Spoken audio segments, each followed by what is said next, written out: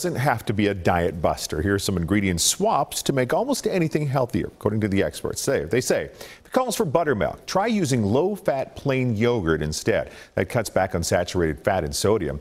Greek yogurt can also replace sour cream in dishes that aren't heated. Swap out oil for applesauce in cakes, muffins, or other sweetened breads. Use smoked paprika instead of bacon bits. And if the recipe calls for breadcrumbs, you can try using rolled oats instead. Now, if you're eating out, there are some easy ways to save calories too in a restaurant. We posted that list at KSHB.com. Just click on As Seen On.